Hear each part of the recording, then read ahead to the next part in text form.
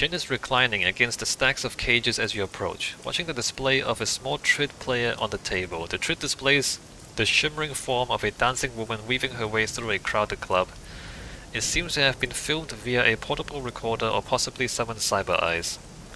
Draped in wild clothing that scintillates with light and holograms, the dancer slips through the crowd like living mercury. Every step and evasion is effortless.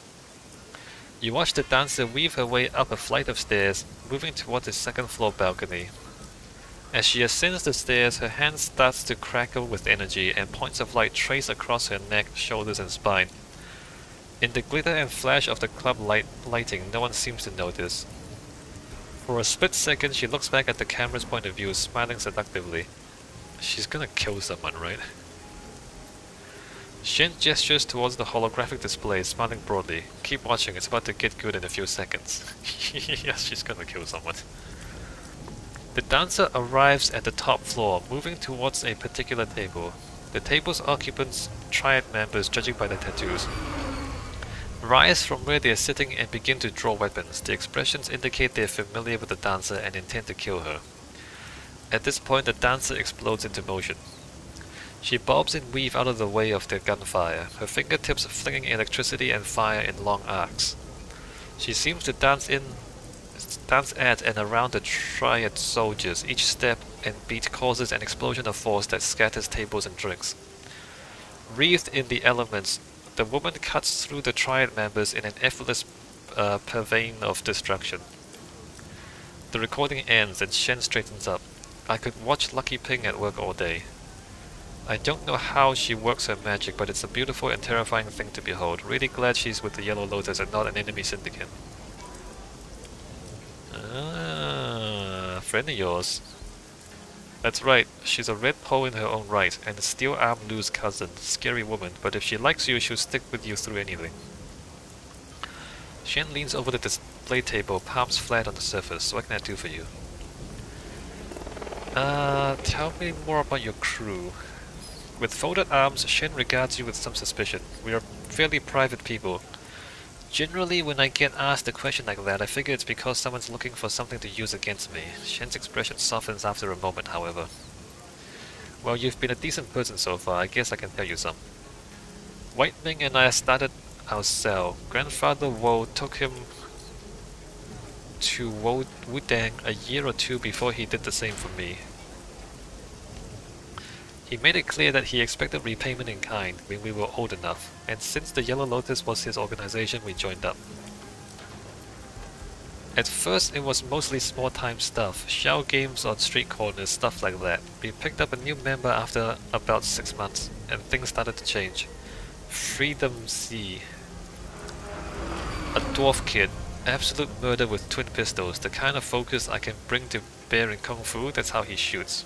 Shen grins crookedly. His parents named him Freedom and sent him to the UCAS to live with an uncle. Guess they wanted him to be really American or something. Freedom! Beyond that, there's Yang, the lawyer you saw me talking to before. The four of us do a pretty cozy business between jobs for Steel-Armed Lu and Kindly Cheng. It's not like we're in charge of much, but it beats starving, yeah? Do you like working for the Yellow Lotus? Like has nothing to do with it. I have debts to Grandfather Wo, and I intend to pay them. I guess they're a good enough syndicate. We waste a lot of blood and money fighting the Red Dragon, though. Can't say that I like that end of the business, since it seems like such a huge waste. If it went for Grandfather, I might see about getting White Ming, Steel-Armed Lu, and Lucky Ping to break away. Maybe start our own thing in turf that's not quite so fought over. Lifting one hand, palm up, Shen smiles faintly, but I can't leave him. I owe him everything. Why would you split off at all? I've heard a lot of talk between the Yellow Lotus Vanguards and Incense Masters. They're dead set on eliminating the Red Dragons, despite the risk. When that kind of talk gets tossed around, nobody's safe. It leads to all-out warfare. Last time that happened, the White Jade Brotherhood got wiped out completely. It's just bad strategy to try to wipe them out. It's all this old rivalry between the elders, and has nothing to do with the business end of things. Old vendettas get you killed even if they're not yours. Right. Show me what you've got. I just wanna like... Oh hey, Ares Monosword. Chinese War Sword, Centurion Laser Axe? Laser Axe! Has two welding lasers focused along the cutting edge. Laser axe. A laser axe. Oh, we get 8 armor.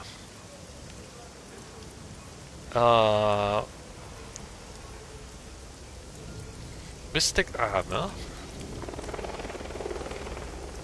I mean, I'm not gonna. I don't have key casting. I don't have chi casting. Well, wait a minute. Oh, no, I can afford it, but I can't use it. We can upgrade our armor. It costs about 3,000 bucks.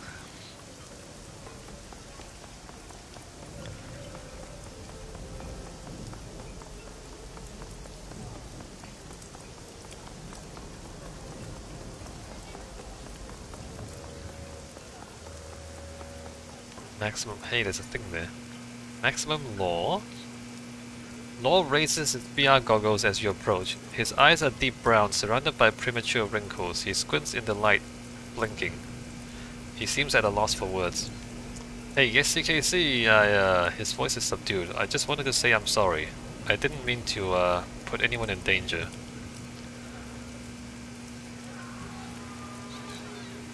Listen, learn, don't worry about it.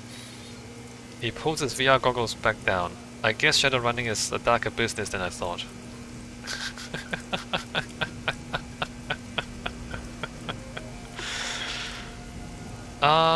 It's an ugly world. Stay out of it if you can. Yeah, I don't want anything to do with Shadowrunning anymore. I'm not like you, SCKC. I'm not some carnivore. I don't want to be one. Fair enough.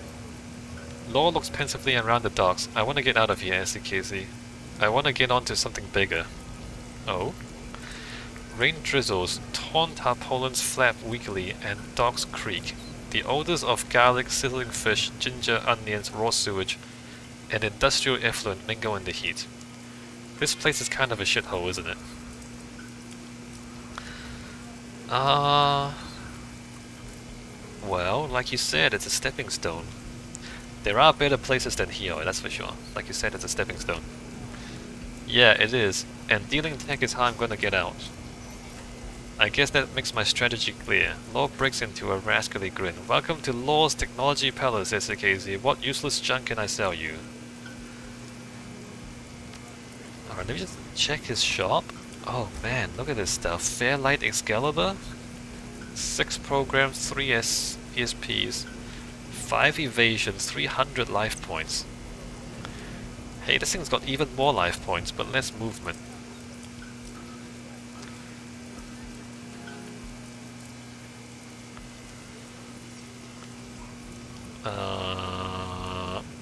And then Street Operative, you can get new armor. Alright, see you later. Long live the boom. Cred stick. 48 bucks, yeah! It's found 50 bucks just lying on the ground.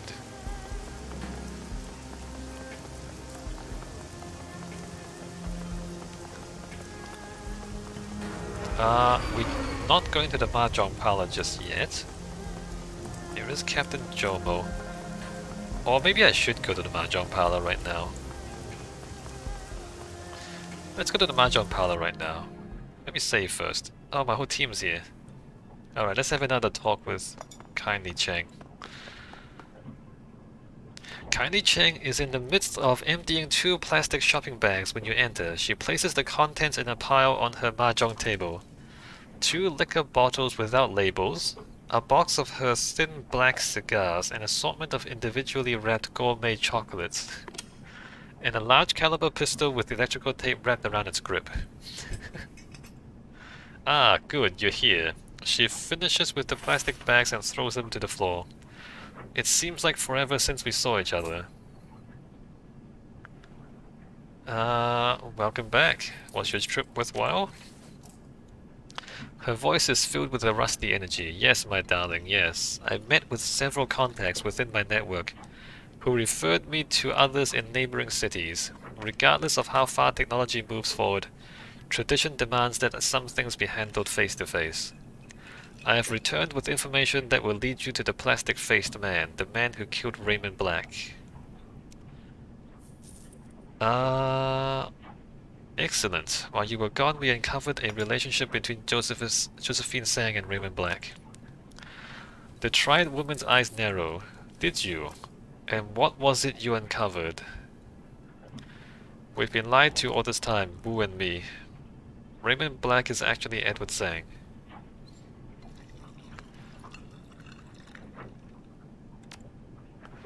Raymond Black is Josephine's son?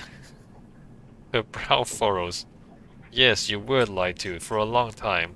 This explains where he went when he disappeared years ago. Seattle. Any idea why he disappeared? No, just that he went missing after Josephine completed rebuilding the walled city. That was in the early 30s. Her face twists into a mask of disgust. You realize what this means, don't you, my sweet? That inbred little goat whore was cold enough to have her own son executed.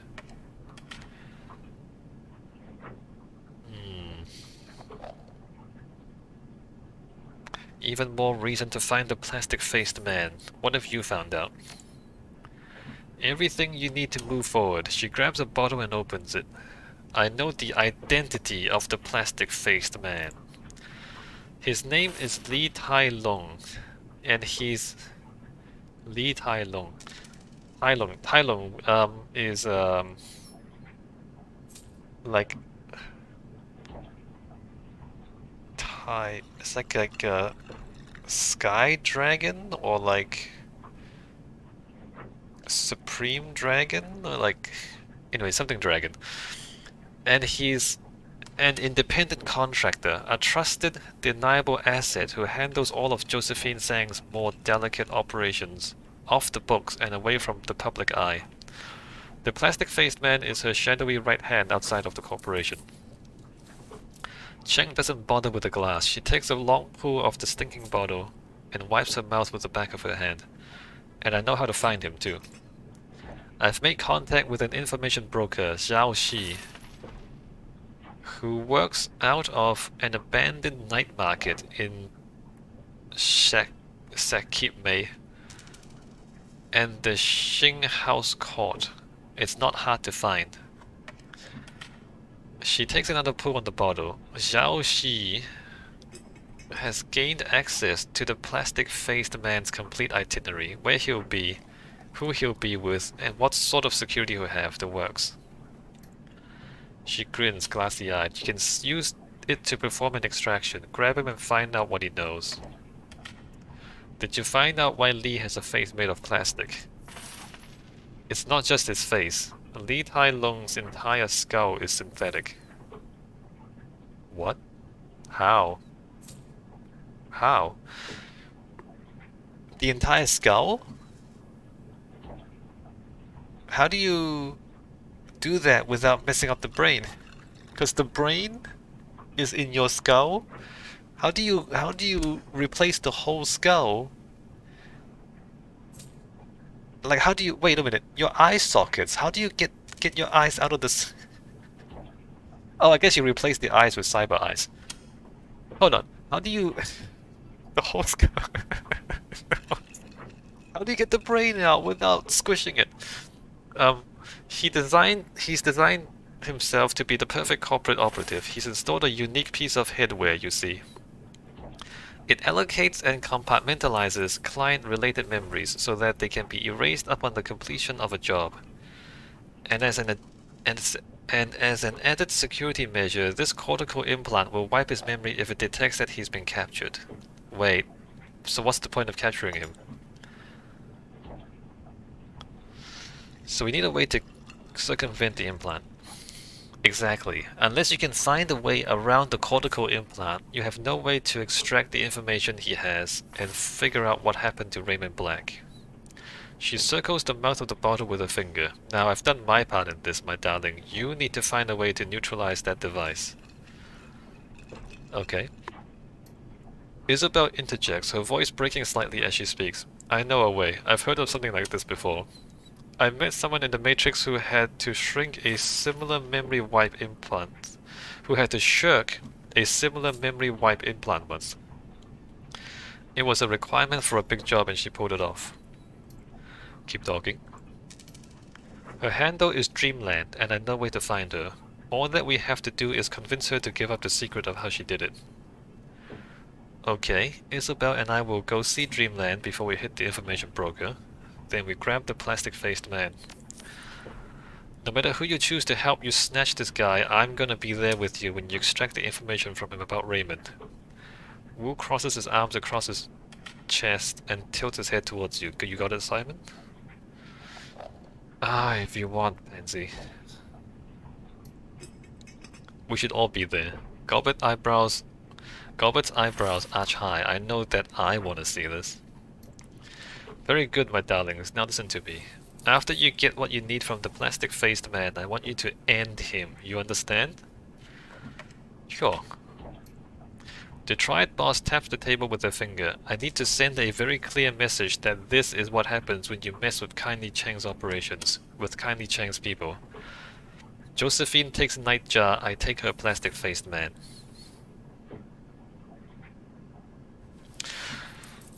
What if we convert him? What if we make him work for you? What if we, like, instead of killing him, we take him? We keep him. Once you snatch the plastic-faced man, Tsang will know something is happening, and events will unfold very quickly after that. You'd best close out any pressing business you have before heading to Sekimei to see Zhao Xi. Do you understand?